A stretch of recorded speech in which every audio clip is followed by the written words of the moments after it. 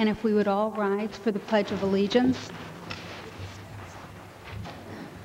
I pledge allegiance to the flag of the United States of America and to the republic for which it stands, one nation, under God, indivisible, with liberty and justice for all.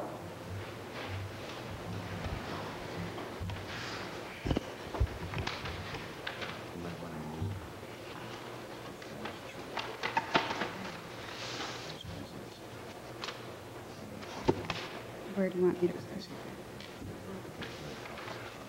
Can I say it after your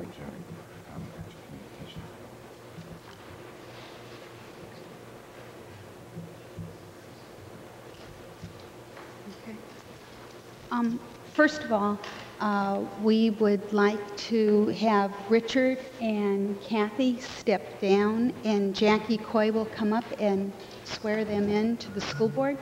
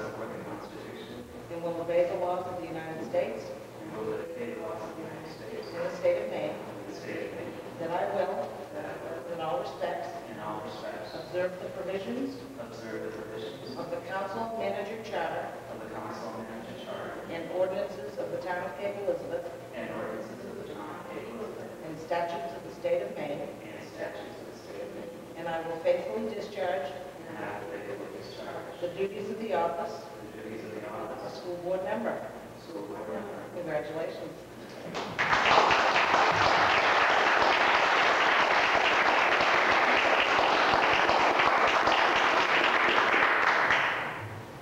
And so now we can officially welcome Richard and Kathy to the school board, and we have no more vacant seats up here. First of all, we do have one adjustment to the agenda, and we will move unfinished business up after communications.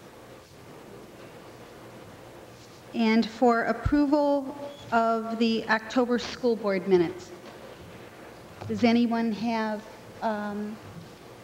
any comments or any questions about those minutes? And they are approved. Okay. And now we can move to comments from our high school students, Rebecca and Michael.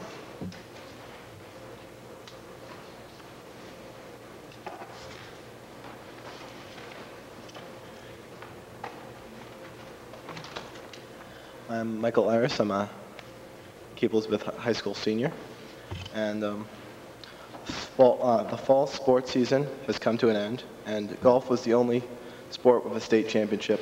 But the girls cross country came close to winning the state championship, and Elise Mooney Roberts placed first overall in the States and second in the New Englands. The Cape math team came in second to Falmouth and had the most people out of any school there, including Falmouth, which requires students to go to math meets.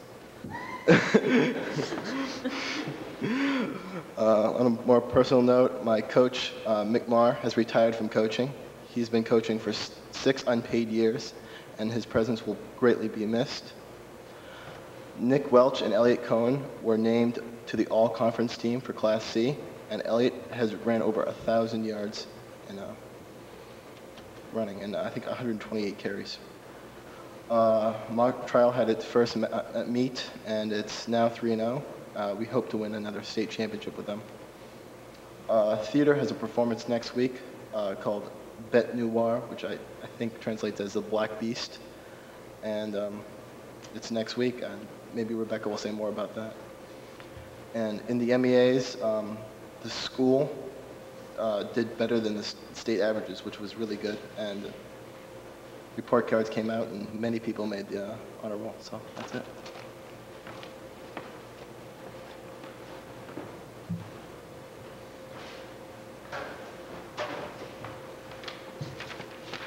Hi, I'm Rebecca Taylor. Much of my notes are similar to Mike's, but the first quarter report cards, along with the MEA results, were handed out on Monday and received with varying degrees of relief and dismay. Students seem busy, yet trying to keep up with schoolwork has been a little easier since fall sports ended. However, most winter season practices begin on the 17th. The Student Advisory Council, or SAC, has divided into subcommittees, which have met and are making progress with plans for the year. For example, the Substance Committee's goal is to create a student-written policy that will be acceptable to students' administration, and the Academic Committee will be taking a bold step in examining the merits and disadvantages to the current class structuring of AP, Honors, CP, and Diploma leveling, and how these designations affect the students. A school-wide meeting of the SAC will occur tomorrow. In other news, the first issue of the school paper, The Cape Insight, is out and was snapped up anxiously. Articles discussed everything from Army recruiting in schools, the ocean environment, and possession by consumption laws. As Mike said, the theater program has 3 shows being performed later this month, collectively called Bête Noire. Nearly half of the senior class applied early to a college. The mock trial team went 3-0 at a tournament yesterday with strong cases on both prosecution and defense. Students seem involved in current events, and the election ballot questions were discussed in the hallways and in the classroom. A government class even conducted an exit poll at the elections, and students attended a Howard Dean rally in Saco. About 20 students will be going to a Democratic debate in New Hampshire as part of a connection with USA Today. Many were also pleased to hear that the renovations to the high school were passed from the local referendum, and several students are extremely excited about a possible opportunity to go to France in February on an exchange program. All in all, the year so far has been busy and productive. Thank you. Thank you, Rebecca. And now the middle school, and I see Kevin.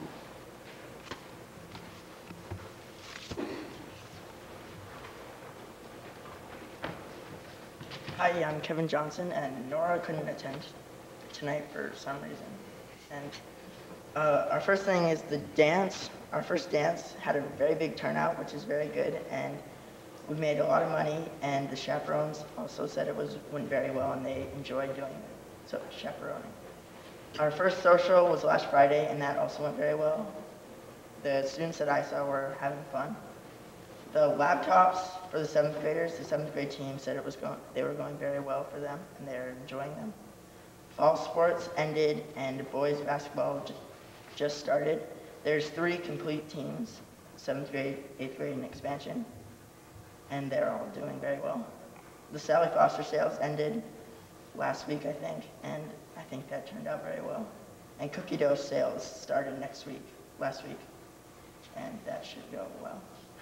Report cards come out next Friday, or grades end next Friday. Yeah, they come out later. Yearbooks went on sale a couple weeks ago, and hopefully that will go well. And this year we are also participating in the WMGX food drive again, which is just a food drive that a radio station does, and our goal is 1,500 items, and at the moment we're just brainstorming ideas to get people involved. Thank you. Okay, thank you. Are there any questions or comments for Kevin? No.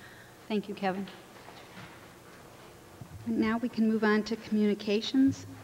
The only thing I'd like to mention is that we have a letter from the New England Association of Schools and Colleges, and thankfully we will be able to finally address the issues that you see in that letter regarding the possibility of the high school being placed on warning because the ADA issues in case the ADA issues were not addressed. But I think with the recent passing of the referendum, we'll finally be able to put this issue to rest. And on behalf of the school board, I would like to thank the community for the support for our schools. We're very lucky to live in a town where education is so highly valued and the facilities in which our children spend a major part of their day are cared for. Our youngest children, the kindergartners, and their teachers will now be part of a collaborative learning environment with all elementary-age children. For the first time in many years, both teachers and students will share the same facility from kindergarten through the 4th grade. Our high school building will have major infrastructure repairs to stop the leaky roofs, remove asbestos, add school-wide telephones and intercoms, rewire electrical outlets for new technology programs, and install a sprinkler system. Science classrooms will be upgraded and ready for 21st century learning, and our building will be better organized with departments in the same areas. The high school will be ADA compliant, as Tom had mentioned, and structurally able to meet the needs of accessibility for all students.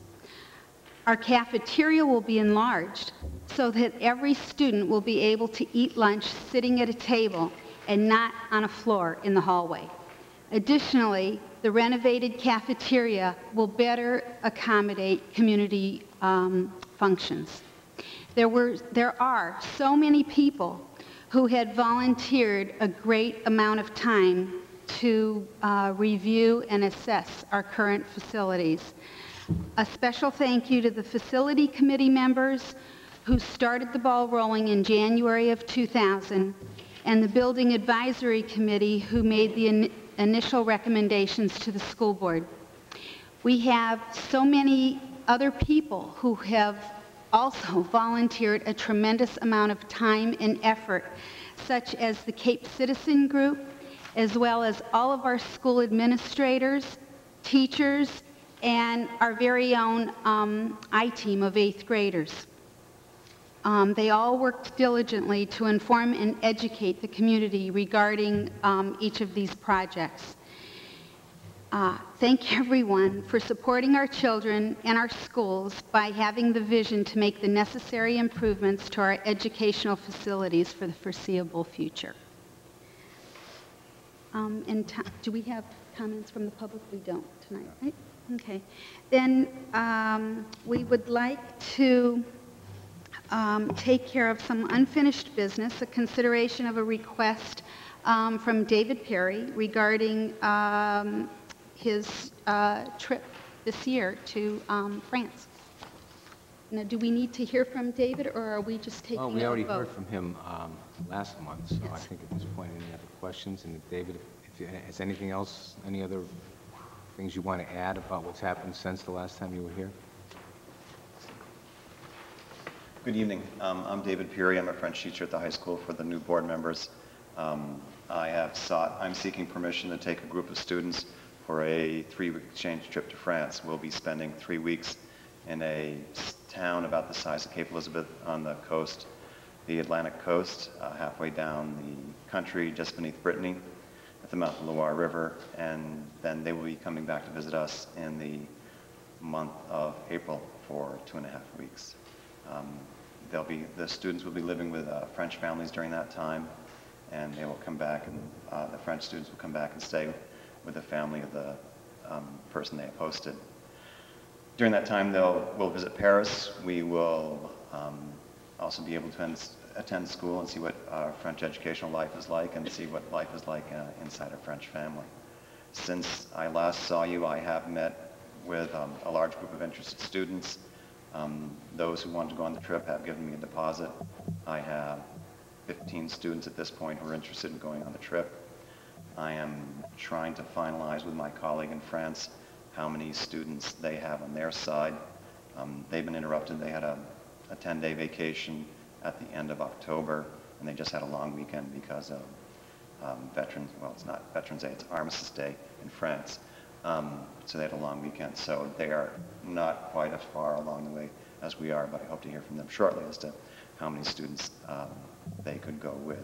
Initially, I was going to take a group of 10 to 12 students, but my group is a bit larger, and I'm considering taking up to 14 students on the trip. So right now I have students who are interested, and I'm just waiting from my French counterparts as to how many students they'll have so we can pair everyone up and get going.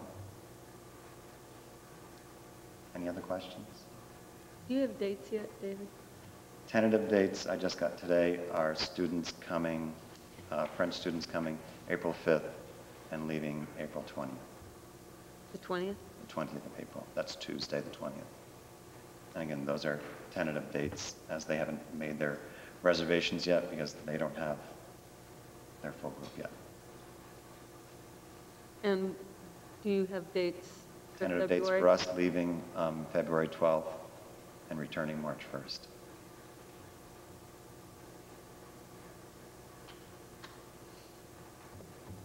Did you say, have you taken deposits already? I have for the taken trip? deposits.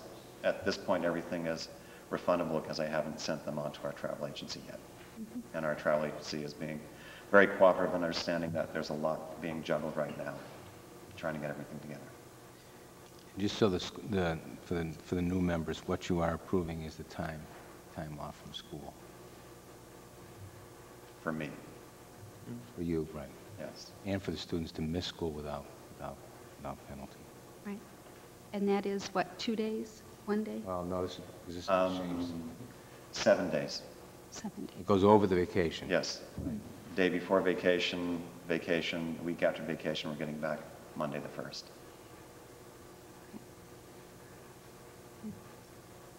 If there are no other comments or questions, then can we have a motion?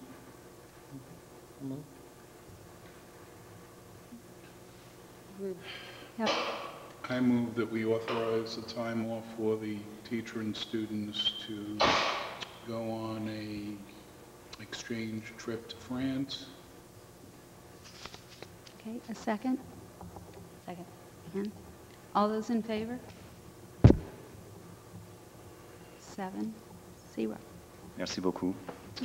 Bon voyage. I need a handful of French euros for my collection.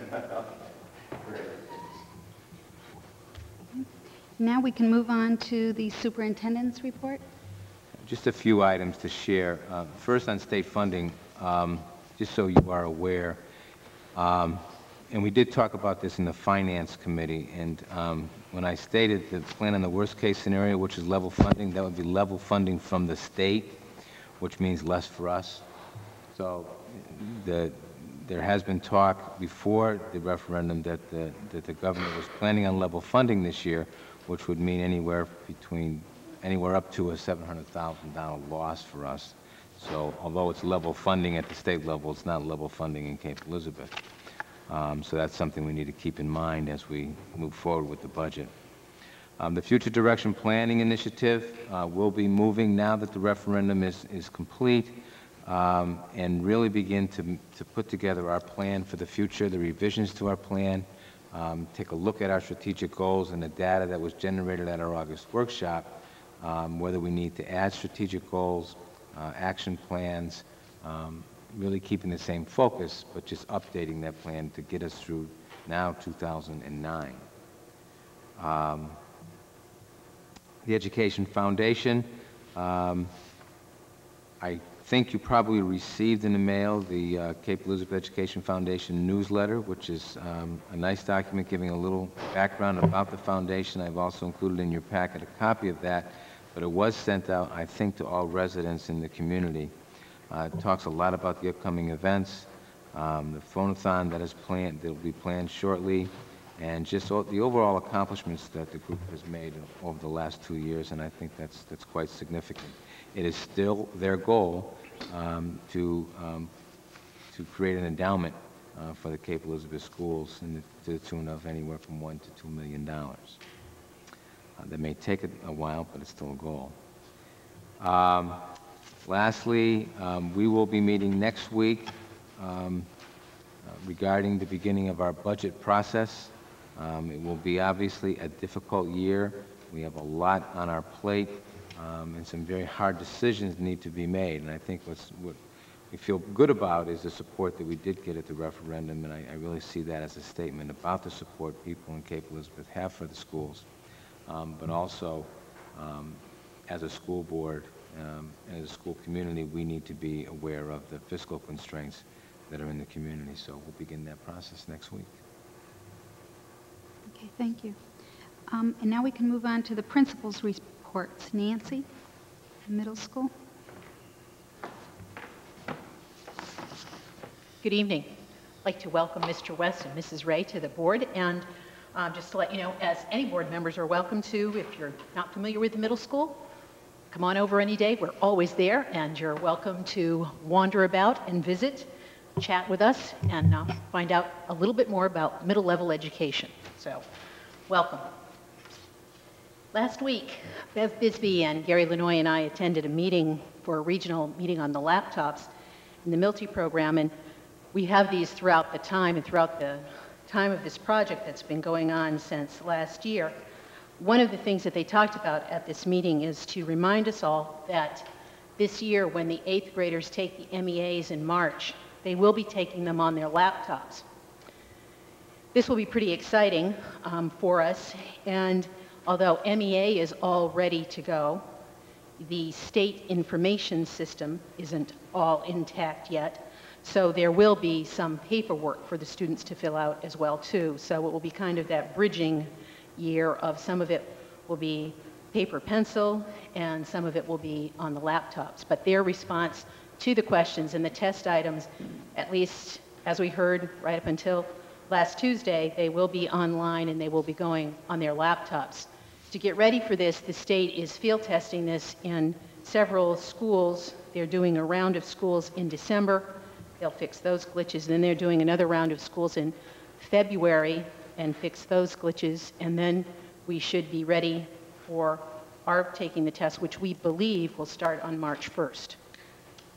We haven't gotten that firm date from them, but that's what we're thinking. Anyway, so we'll be ready for that. We're excited about it. They have told us that some of the schools they chose as test sites were schools who had had network problems so that they can anticipate any small glitch that we might have. So it will be another adventure in laptop learning, and we'll be part of that, so we'll do our best. Right now at the middle school, in fact, this afternoon after I got out of a meeting, I was met by 3 students who wanted to show me a plan for National Mix It Up Day. This is our 2nd year of participating in Mix It Up Day, and it will happen on November 18th, which is next Tuesday. The idea is that as students come into lunch, instead of sitting where you always sit, that you sort of mix it up and sit with different people, and that you have conversations. And just get to meet people perhaps you didn't know as well as the other people. We have a very energized civil rights team working on this, as I said. They are excited, they have some great plans, and I think they will have a successful day, and I'm sure from this venture we'll learn even how to make it more successful in another year. This will be, as I said, our 2nd time participating in this event. Kevin mentioned to you that our trimester ends on November 21st. For many of us in the building, it's hard to imagine that a third of the year has almost gone by. The report cards will not come out until I think just right about the next board meeting time, December 9th is I believe when they come out, giving people time to average the grades and to get all of that paperwork done. Looking to the future, we are also busy planning our career day for January 22nd for any board members who would like to join us that day just to roam around the middle school in the morning from about 8 to 9:30. We have different sessions that the 7th and 8th graders go to, and Gail Schmader, our volunteer coordinator, works with Rick Madden to plan this. Without Gail's work and Rick's input, it wouldn't be a success, but it has always been a great success, and we have a tremendous number of community volunteers who come in and present to our students about those careers and really the love of finding something that you enjoy doing is what you should find for a career, and that's the message that they get no matter where they go. So that is on January 22nd, and we do have a snow date of January 27th. We're also, as I look at Ann, we are also in the midst, and Ann is one of our chairs for the Wonder Years. We are planning that for March 5th. We've mentioned this before, but also another date for any board members who might like to drop in the middle school that day. It is a day, it is designed as a student conference day, and we set it up with keynote speakers and different sessions for the students to go to. And the keynote speakers this time we think are going to be pretty motivating and interactive, we hope, to some degree for the students, and they each will get to go to 3 sessions. Just as we as adults go to conferences, this will be an in-school conference day for our students, something that we're trying to do every other year. The call has gone out for people who are interested in participating in our play this year, Bye Bye Birdie. And for any parents who are listening, if they have a question about that, they could contact Evan Solander. He is our drama director for this year. And they are beginning to gather information about who might be interested in being part of the Bye Bye Birdie production. And there are not only speaking parts, but stage parts and also many crew parts that need to be filled for that. Finally, today, several of the middle school teachers, quite a few of them, got together to wish bon voyage to Margaret Welch, who is off to Japan for a 3-week course of study. I believe she leaves on, well, it's either Saturday or Sunday. I know she goes this coming weekend, and she will be returning on December 8th and have many things to share with all of us, I'm sure. Thank you.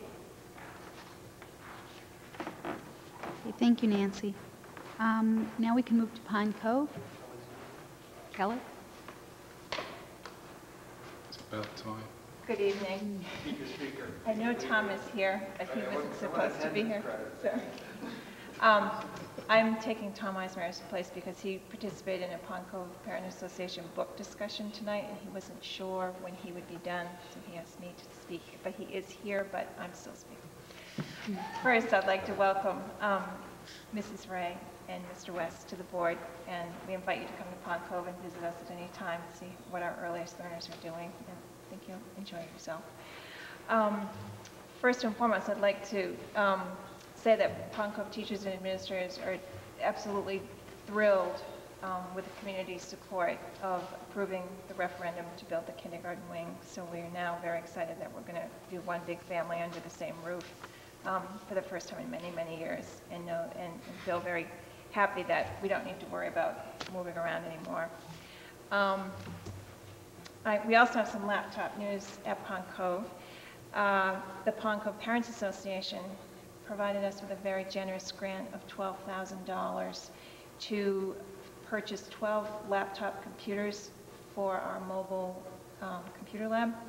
And the mobile lab is signed out by Pine Cove teachers, and once it's transported to classrooms, it's hooked up to be ready for student use. And the mobile lab currently has a printer and a port for connecting to the internet, but until the PCPA grant, we only had enough computers to work with half of a class, so now we can work with a full class.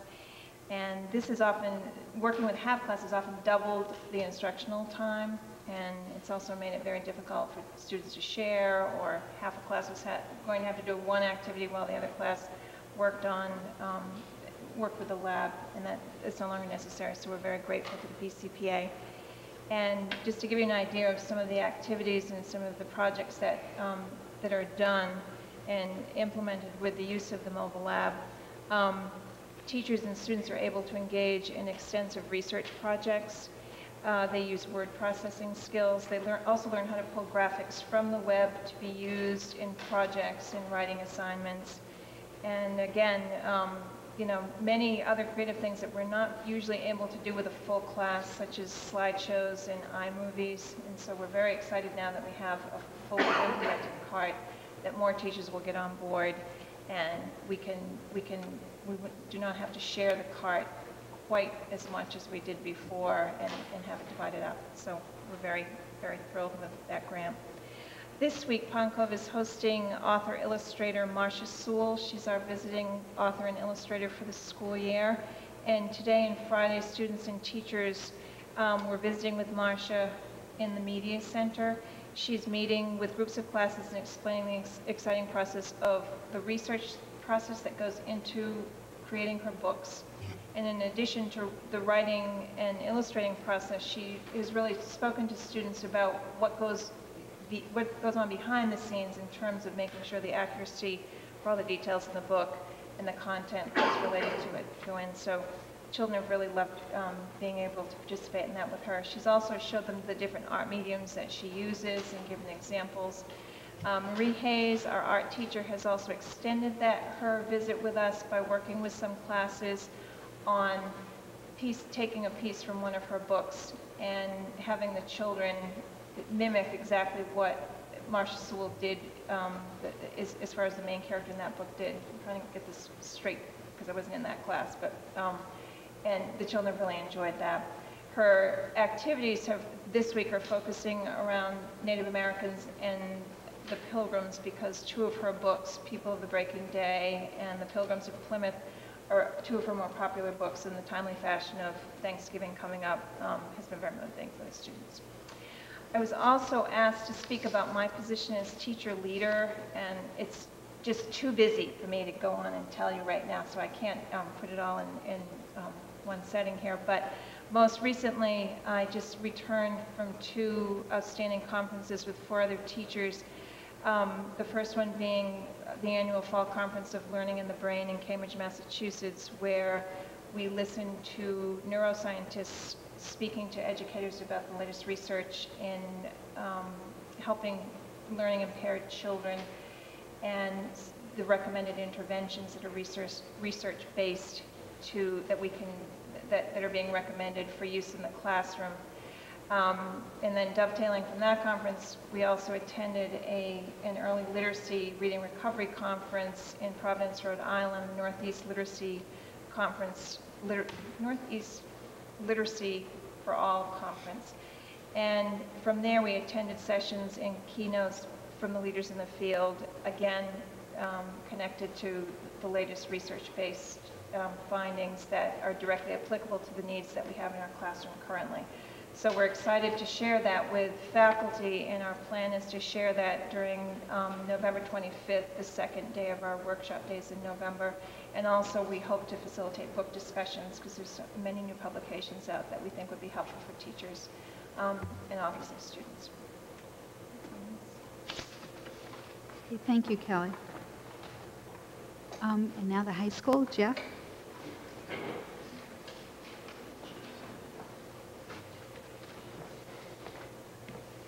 I want to add my welcomes to Kathy Ray and to Richard West.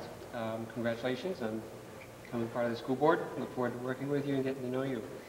And also to echo Marie Prager's comments, thanking the community for the support with the renovation projects. And my personal thanks to the people who are working behind the scenes to sort of work on that project. I mean, there's a lot of unsung heroes that are out there that really help to build support and get information out about those, I think, very deserving projects. So thank you to that group very much.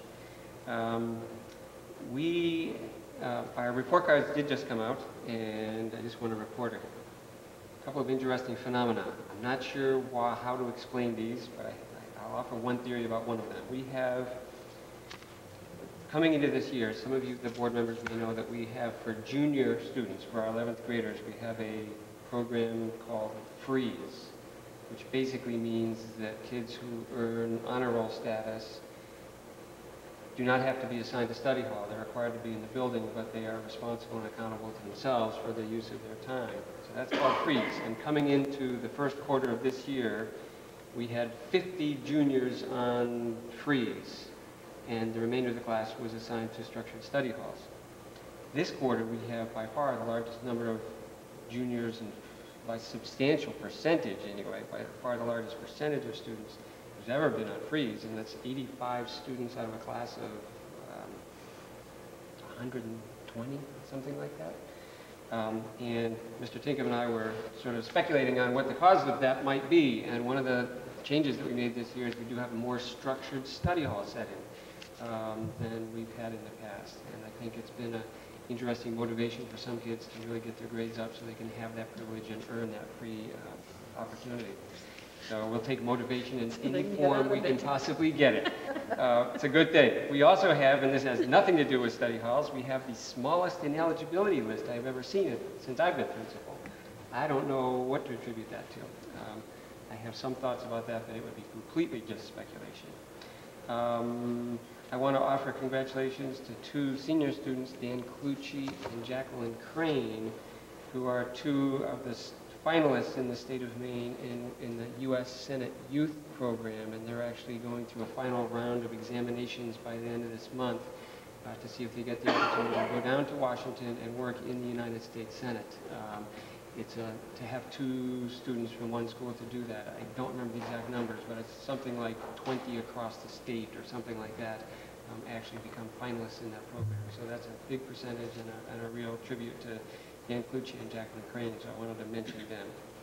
In addition to the France trip, we have leaving in 2 weeks, a trip going to Spain under the supervision of Angela Schapani and Allison Coulter, 2 of our Spanish teachers. A good number of kids going to that as well.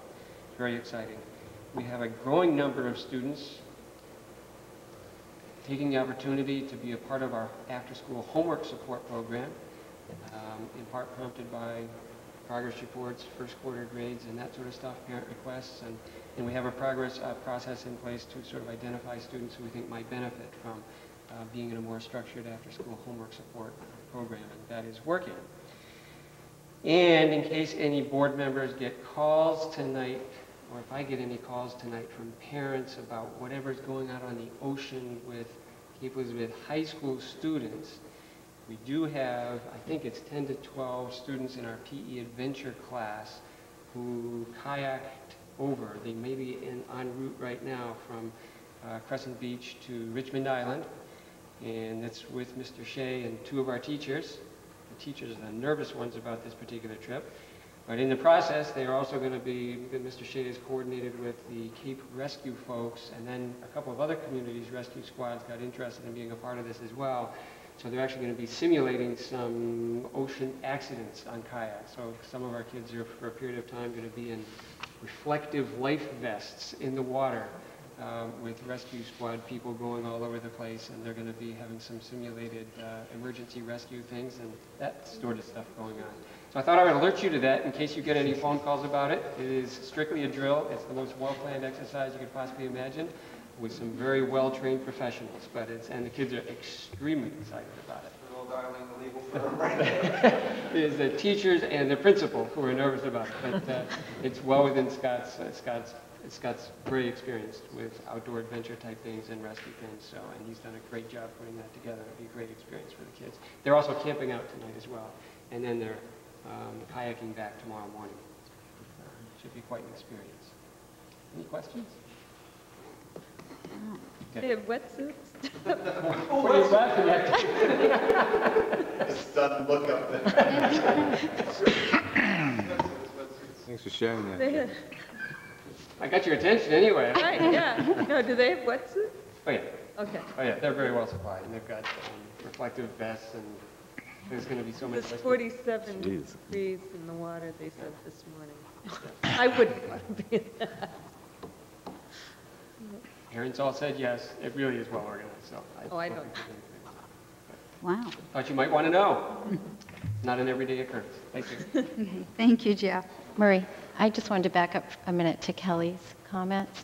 I just wanted to say that I've heard so many positive remarks when I've been at school about your position and how that's working, and I think that that speaks so much to taking a risk and trying, to do things maybe a little bit differently and thinking about things in a different way, and it's just great to hear how well that's worked. So congratulations for all of you. Fabulous job, and it's only opened my eyes more to what an incredible staff we have, really.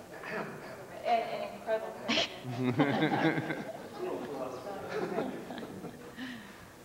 I didn't see any money go back and forth. We're very discreet. And now we can move on to committee reports. The Finance Subcommittee, Elaine? Yes, the Finance Subcommittee met prior to this evening's school board meeting.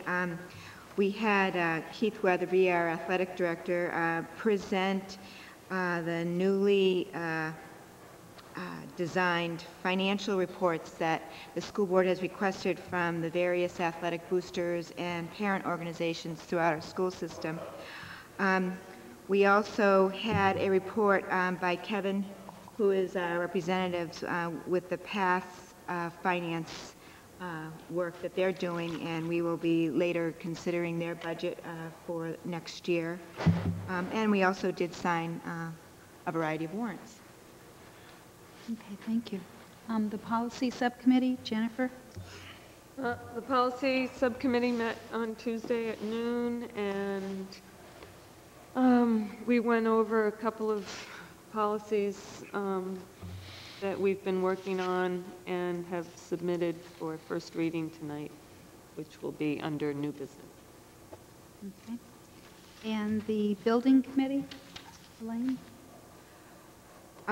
Yes, the first, or actually at the second meeting of the town-appointed building committee will be this Monday on November 17th at 7 o'clock.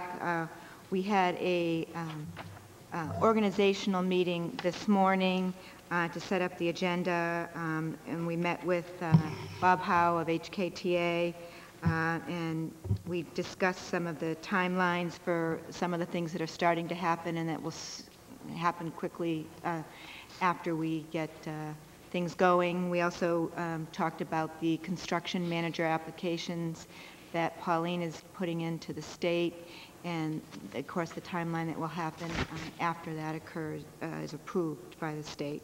So things are starting to happen. We have a lot of work ahead of us, and I look forward to our first meeting on Monday. Okay, thank you. And now on to new business. Consideration of the superintendent's recommendations for athletic fee positions.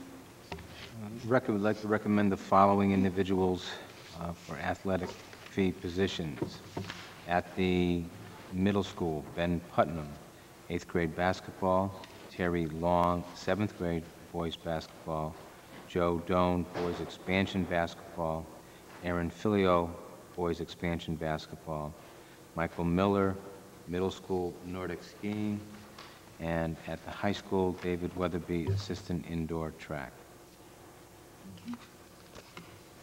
Do we have a motion to accept this recommendation? I move that we accept the superintendent's recommendation as presented. Okay. Second? Can I ask a question? Oh, I'm sorry.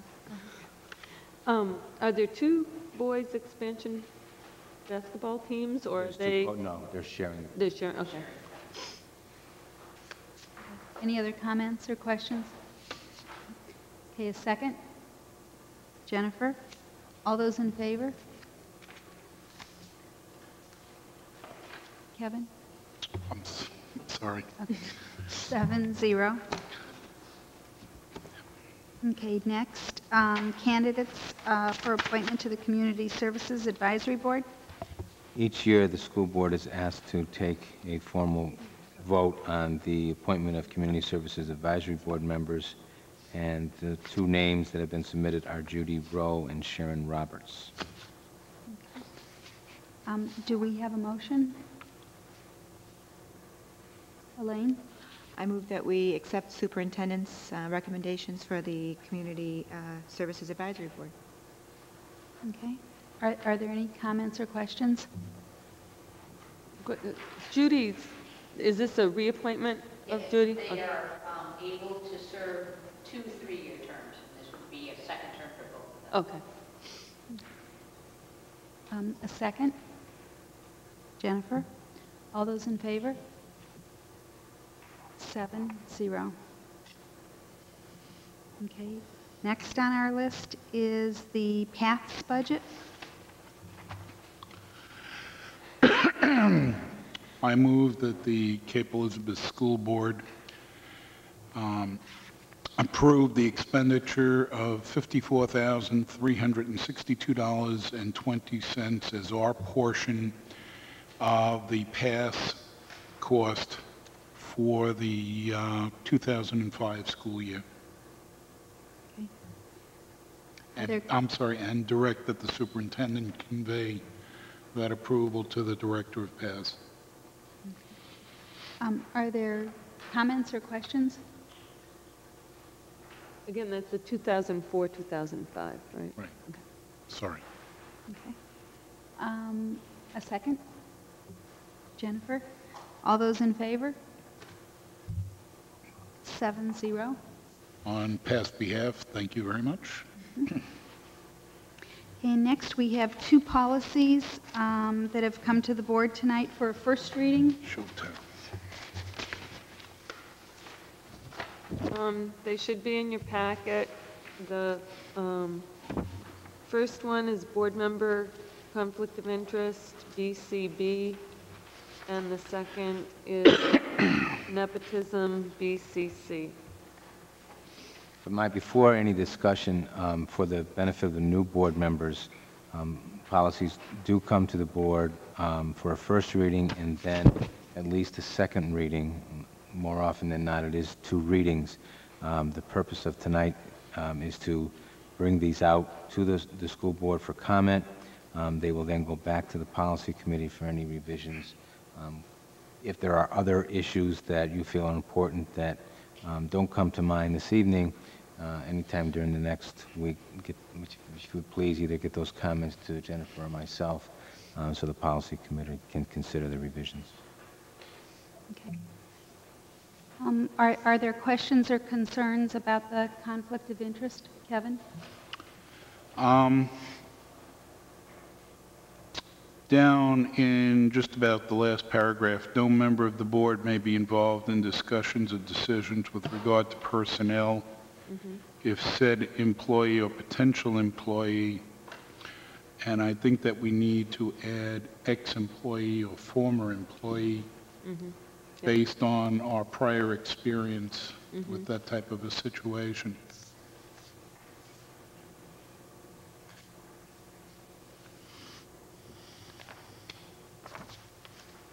Okay, anything else? Kathy?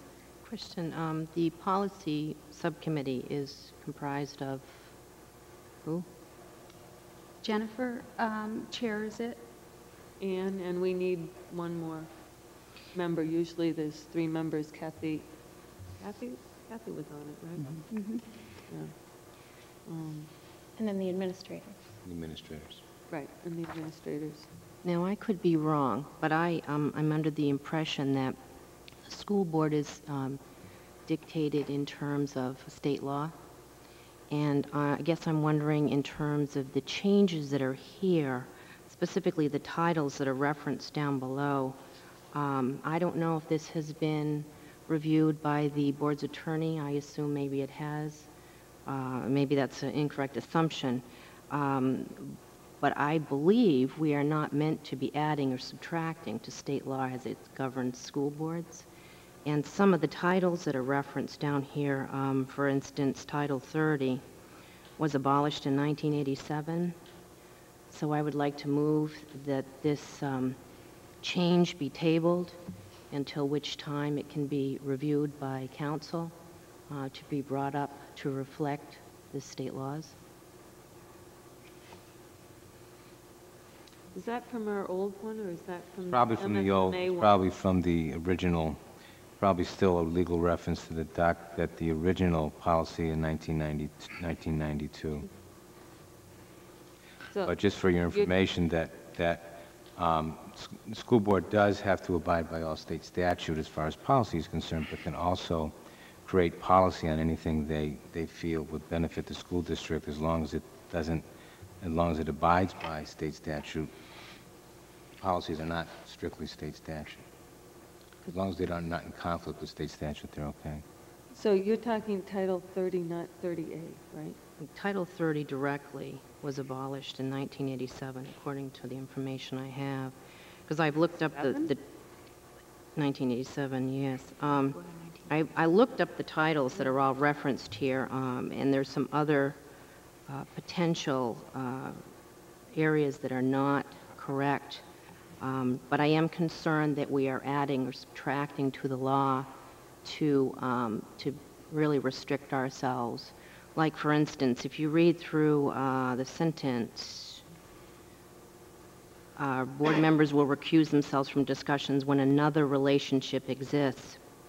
It's a very broad statement that could cover any other relationship. For example, I might have a problem with my neighbor, and my neighbor's son is going to be teaching a class at community services. Is that now a conflict of interest? And I believe conflict of interests have to be looked at on a case-by-case basis. And if we try to put our hands around and too much identify what is or what is not a conflict of interest, we may be limiting all of ourselves to vote when we are meant to be voting as board members. So I would like to have that. Well, you'd only have to reviewed. recuse yourself if a discussion of, well, first of all, we don't discuss personnel really of community services, but using that example, you would only recuse yourself with the discussion not on community services in general. Somebody could make the discussion that voting on the budget, community services is part of the budget. So does that represent a conflict of interest? I think we have to have, we need to have this reviewed probably by legal counsel. I assume we do have this reviewed by legal counsel. And they should have picked up some of the discrepancies with reference to the titles. If you look at fourth paragraph down, references full-time employees. Well, I have the titles, but I believe it may have been 20A, section 1002. Full-time employees are no longer considered full-time employees in the reference on that title. It's actually full-time employees, part-time employees, and volunteers. That reference was changed in 1999. So somehow we've missed, in updating this particular policy, some of the important parts. Can you say that again? Which has been changed, 20A or this? In the fourth paragraph, where it references no member of the board or spouse of a member shall be employed as a full-time employee. It has been changed to include full-time employees, part-time employees, and volunteers that have a direct curriculum, not like a volunteer that does a small side volunteer, but a volunteer that has a direct reference to specific curriculum. Well, it's a paid position. That's why we took that out of there, right? There was a discussion about volunteers. Right. And you think that's 20A what? I'd have to look up the title again, but I thought it was 20A, it's section 1002. Okay, that's down at the bottom. Right. What I'm saying is the document does not reflect the current state law. I think my concern is that if there's any kind of legal references here, it has far-reaching implications beyond just a citation. These are personnel decisions. And I don't know the kind of information Kathy has, but I think if there's any potential for error with respect to legality associated with this board, then this should be pretty much stopped immediately and reconfigured so we're within line of any kind of state law.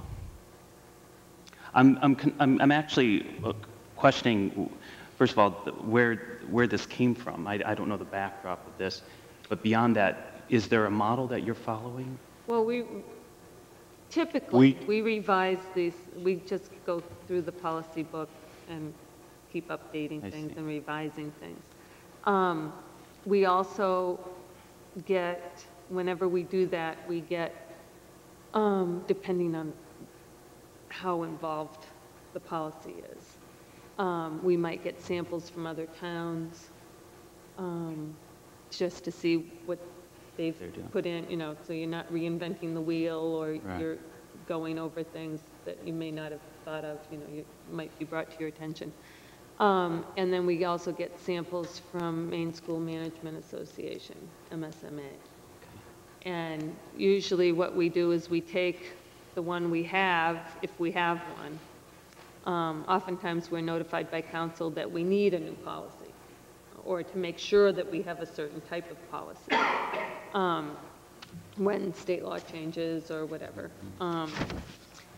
And so we will sit down with our old policy, sometimes policies from other towns, the MSMA policy, and we sort of try to meld them.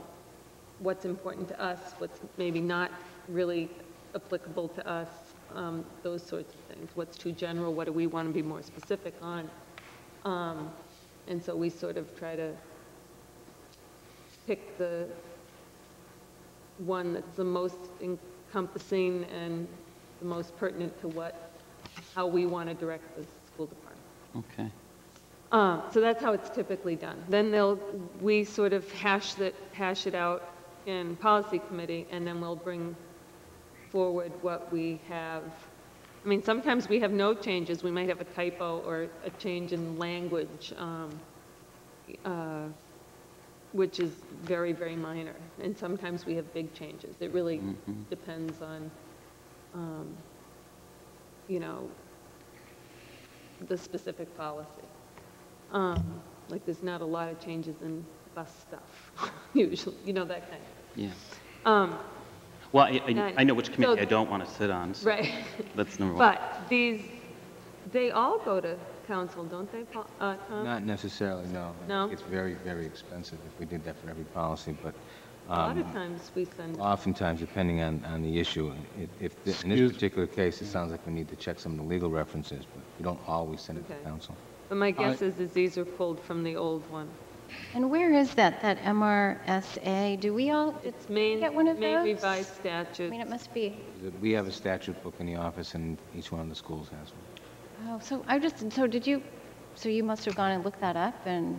Yes, I did. In one of the In fact, schools? well, I mean, I'm just so impressed. That's great that you took the time to see that. While you were talking, I Have wanted to a make sure that I did reference it correctly. It is Title 20A, Subchapter 1002, that I was just referencing when you were asking about the full-time, and it was changed in 1999 that an unemployee is considered, it was changed to include full-time, part-time, and volunteers. But that's what I was under the impression that these are the laws that we are meant to be governing ourselves with, and if we go too far in trying to change, adding or subtracting, I think we run the risk of, preventing ourselves from functioning as a voting and governing board. And, in other words, why bother rewriting and changing and adding, subtracting when we have state statutes that are laid out fairly clearly and tell us what we need to know? I'm sorry. Well, then I guess I don't really understand. Well, I guess I'll do it the hard way. My first concern is that as members of the Maine School Management Association, it's my impression that we're supposed to be notified of law changes that relate to school matters, whether it's personnel, students, or anything else. And I know that during my term as chair of that committee, that we did receive some of them. And I just, as a matter of fact, just received one this week relating to changes in Title I, which is relatively meaningless to me, but obviously important, but it came from the Maine School Management Association. So I'm concerned, and I believe we should be checking with MSMA to find out if our understanding still holds correctly.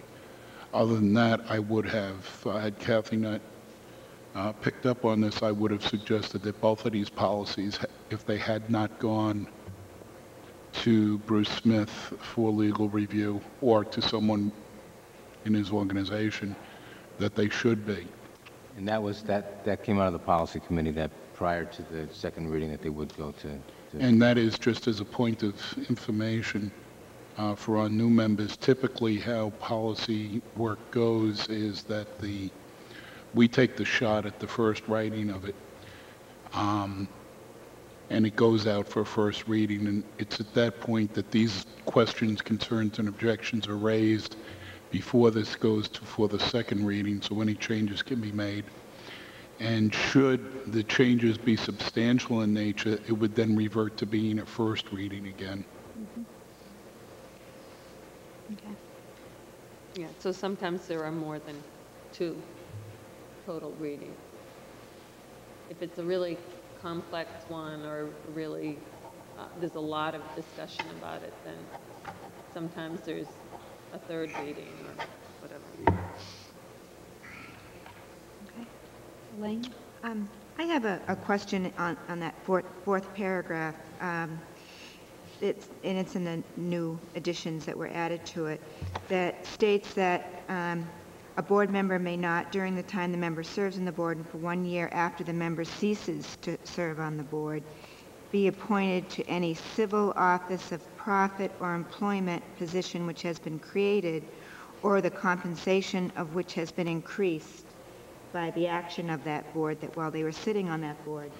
So does that mean that pretty much almost if you assume that compensation has been increased for almost every position that the school... No, because that's contractual versus... It's unusual, and we checked this, that's directly from statute, and we checked this last year when we had a board member leave, and we did check with Drummond Woodson that this only means if the board took special action to increase the salary of a particular position, not just a unilateral. Just not something along that line, so that... So you're not creating a salary increase for something you think you're going to get the job.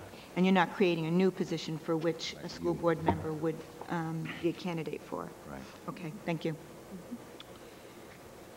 On that same topic, if memory serves me right, that's also addressed in the town charter somewhere. And I don't have my charter with me tonight, but I think that the language is fairly similar. I haven't seen these statutes, I haven't read them, but maybe you could just help me to understand. I mean, even though we're guided by the statutes, right?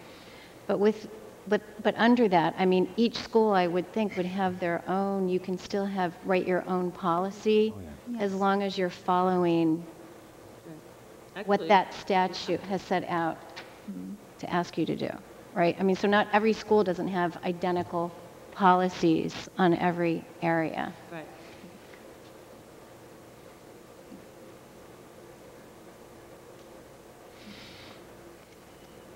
So then we will take the conflict of interest, and that will go back for policy review. Well, they both will. Are there any questions on the nepotism? Yes. Yes.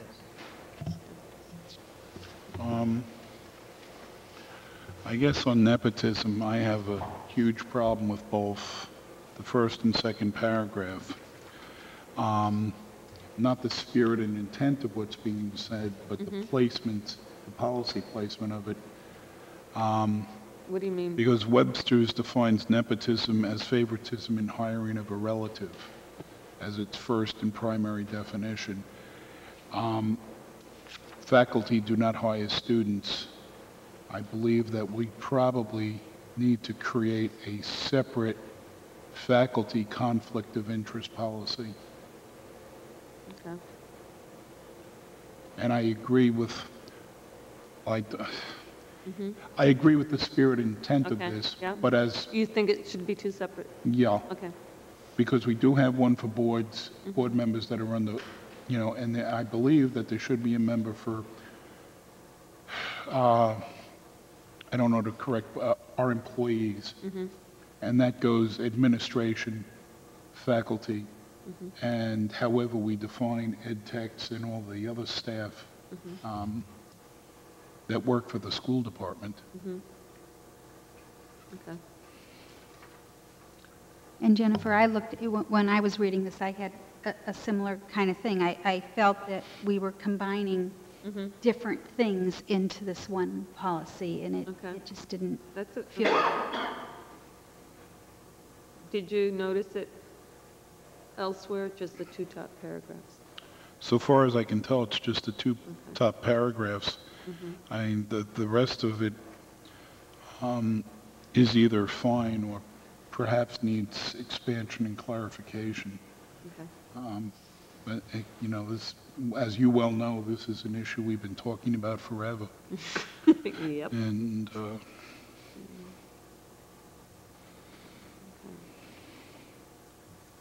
I might be repeating something here, but I guess my concern was not so much, and we are addressing hiring, et cetera, but it's more in the evaluation. And who is doing the evaluating. I mean, if there is some sort of relationship between the evaluator and the employee, that there be a set up chain of an alternative evaluation. In the policy. Is that, I thought that was the appropriate place to have it, and I don't think that's been addressed here. And I would just say again that I don't believe that that's necessarily nepotism so much as it should be described as a conflict of, or the appearance of a conflict of interest. Okay. I mean, I think we should probably want to limit ourselves when we use the term nepotism to the hiring or appointment of personnel. And depending upon the read of the Title 20 or Title 20A, that may extend to volunteers as well. But I really, I'm drawing a very, in my mind, I have a very clear distinction between nepotism and conflicts, or the appearance of conflicts of interest. Okay. Because conflicts, you know, what one person perceives as a conflict of interest may not in fact be one, but if it has the appearance, it's a problem regardless. So, alternative supervision, what's the,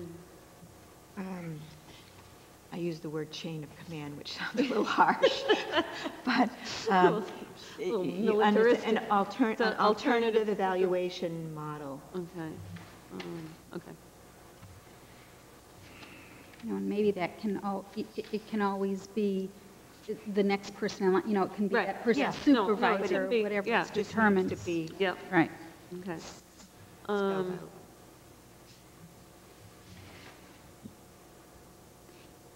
And there was one in the third paragraph, actually, where it says, members of the immediate family except spouses employed by the school unit as of the date of policy adoption will be excluded from this policy.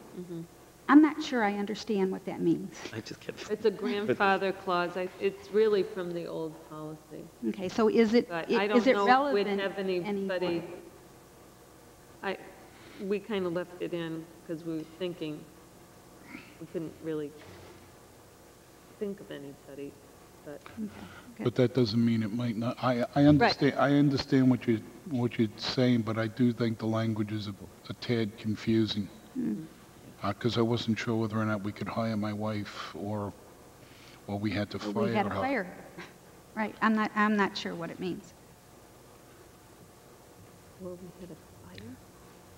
Well, if in fact, fire her. Yeah. Yeah. I mean, she has threatened to kill me so she can get a job in the school, so. So she threatens to kill me quite often. Okay, so we will send both of these back to policy, and they will come back to us next month then? Or however long it takes to rewrite. I'd like to make a suggestion. I think first it's really laudable that you're even tackling this stuff, and this is tough stuff, but I think whenever any kind of legal reference is made, just whoever it is you have to consult. So then we're bringing this with a sense of confidence and credibility to the group. So then, you know, even though I wouldn't even know, I kind of knew the letters, I thought I did, but I just want to make sure that we're on target knowing what we're presenting to the community as far as the kind of policy we're advocating.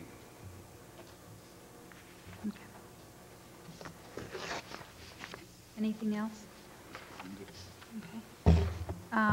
Then we can move on to consideration of an alternative delivery project application. And what this means is we have had to apply to the state to get permission to use a construction manager for the high school project.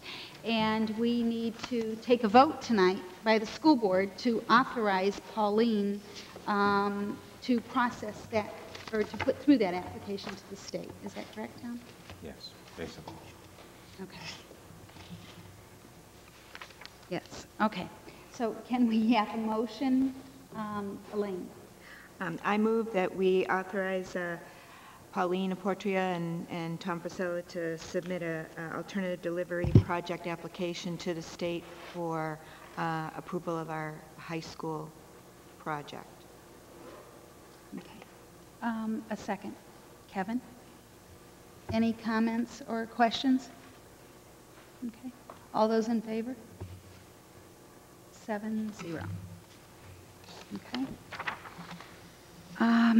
And I think that concludes our meeting for tonight. I will just mention the building committee, as Elaine had said, will be Monday, November 17th, 7 o'clock here in the Jordan Conference Room. Our next school board workshop is next Tuesday, and it will be our initial discussion on the 2004-05 school budget.